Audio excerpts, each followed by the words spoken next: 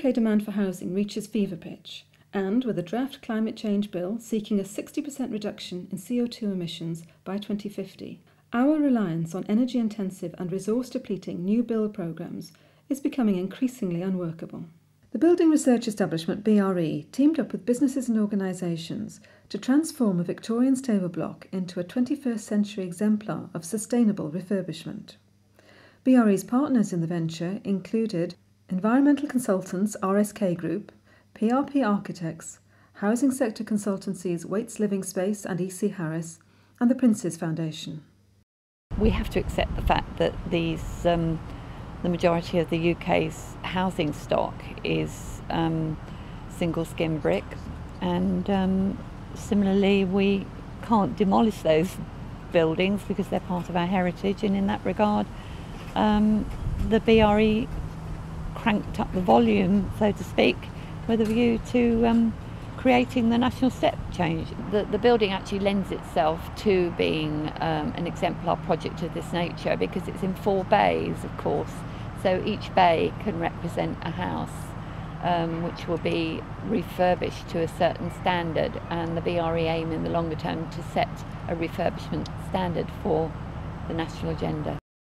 The Prince of Wales is always keen to be involved in projects where the Prince's Foundation principles can be applied and put into practice. And what this project I think is attempting to do is a little bit show to average builders and even homeowners how you could actually do it yourself. So it's not sort of necessarily the most cutting edge high technology solutions we're looking at. It's something quite more simple and basic. But this building probably is typical of many that you would get. It started in the 1850s, altered in the 1870s, 1890s, 1920s. So it's seen a lot of changes, and obviously many houses have seen similar changes. It's also constructed in a similar way. It's solid walls, no cavities, very little insulation at roof level, solid floors, damp, fairly miserable, just very typical of a lot of housing. So it lends itself to the same sort of changes because you're addressing the same sort of problems. The existing building will be divided into 5 parts, which will be 4 will be like houses on the ground floor, from what would be effectively a 1-bedroom sized unit through to what would be a 3 or 4 bedroom extended unit, to show the different solutions you want to come to. The plan is to have a craft and workshop at one end to then really take on the skills that are required for this sort of work and help people to get started in the business. And then a whole suite of training rooms and meeting rooms above. And then the extended area, which will be kind of new build, will be to include very much promoting best practice, just allowing a space where people come down and look. BRE already has over 25,000 visitors a year. So you don't have to kind of increase that very far to get a big dissemination, and combine it with a number of other projects around the country to really take best practice as far and wide as possible. It's actually quite difficult for people, and even professionals sometimes it's difficult to know where to get the best information quickly and efficiently. So I think part of what we can help do by documentation and dissemination with this project is to help people to understand what the issues are, but also where to go and get further information. New build, I think, has got some tough challenges coming up, being set by various codes now which are coming out, which is great, and refurbishment of existing stock is going to be the next one that's going to be focused on anyway.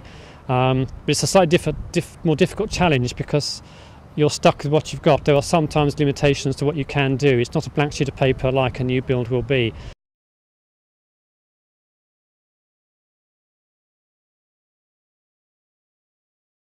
While energy efficiency and carbon emission targets are likely to be high-profile obstacles to refurbishments of this nature, there's another issue that developers will ignore at their peril.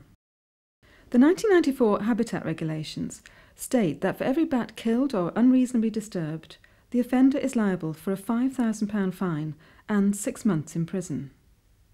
Perhaps more realistic, though equally damaging, is the prospect of lengthy programme delays and the confiscation of equipment. With older buildings, such as the stable block, traditionally seen as ideal roosts by bats, the BRE turned to environmental consultant RSK Group for advice. This is a classic example of BRE thinking ahead and calling in an ecologist or an ecology company to actually do an assessment up front. And they called in RSK. We did an ecological assessment of the place. We found bats on our first visit, and then we were able to advise them that bats as a protected species needed careful consideration in how they manage the project from then on. We need to get the message across to developers that if they bring ecologists in early to carry out such assessments, which are not necessarily expensive at the time, they can save costs further down the line by, number one, having been caught out by legislation, but probably more importantly the time delays and the project hold-ups that will ensue if they've not had that assessment done up front. I think, like all aspects to do with buildings, to do with planning, whether it's heritage, conservation, whether it's the environment, if you're there at the start with the information and plan within that framework, it all becomes much more straightforward. But you do need the information up front, you need to take that into account, and above all, talk to the right people, get the right information from the start, and don't assume you can do it yourself.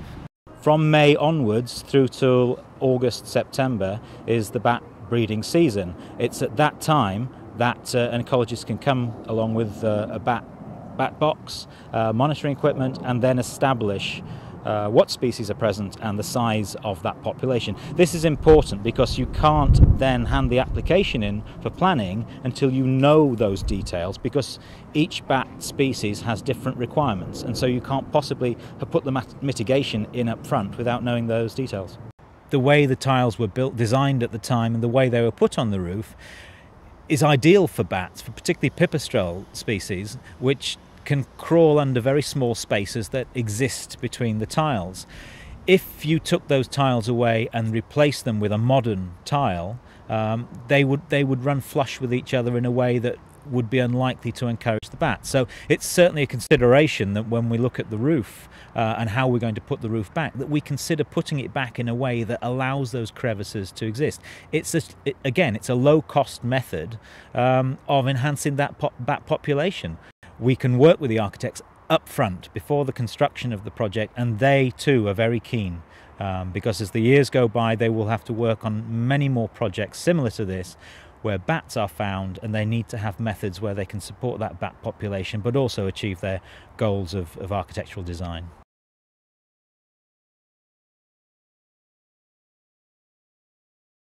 This is a question that relates to one building here, but if you say, well, I can apply it to 1,000, 100,000, a million other properties, then suddenly it becomes really important, even if there aren't bats or the same environmental questions in all of those, the same thought process needs to be there as part of it to increase the biodiversity.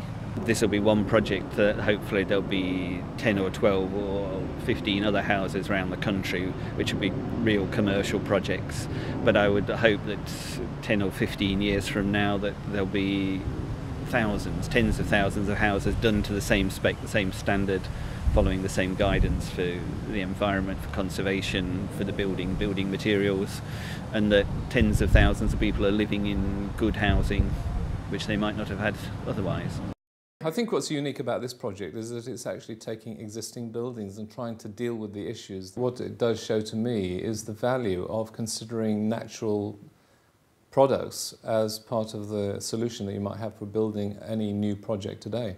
Why not have handmade tiles rather than factory-made ones that have a little bit of nuances and bumps and crannies that the bats can actually get into? Why make everything so slick? That kind of research is starting to take place now, and BRE are at the forefront of that. And being involved with people like RSK and others on the project all help to reinforce our views of the timeless traditions that we seek to bring to new building projects and settlements in the UK.